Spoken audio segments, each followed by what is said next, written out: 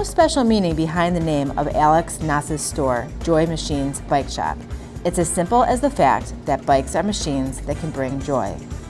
For this store owner, cycling has been something he's been passionate about as long as he can remember, and he describes his store as one that appeals to everyday riders.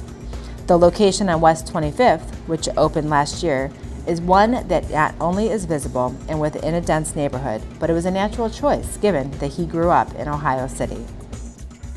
There's been a real upshot in just the amount of businesses that have opened up here. That doesn't take an enlightened commentator to recognize. It's great. I really like having more options for places to go out at night, places to buy stuff.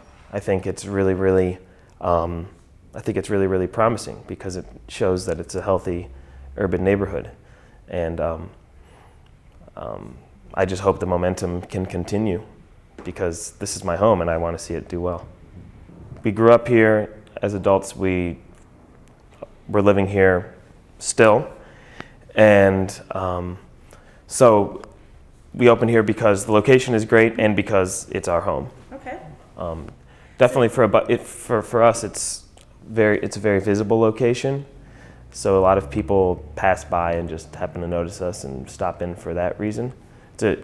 It's much easier to get the word out when you're in such a high trafficked location. I think all of the business owners feel a sense of camaraderie here, and that what's good for one of us is good for everybody. So anytime a new store opens or I hear a story of a restaurant or a bar or another store doing really well, that encourages me. And I think the feeling is mutual between the business owners.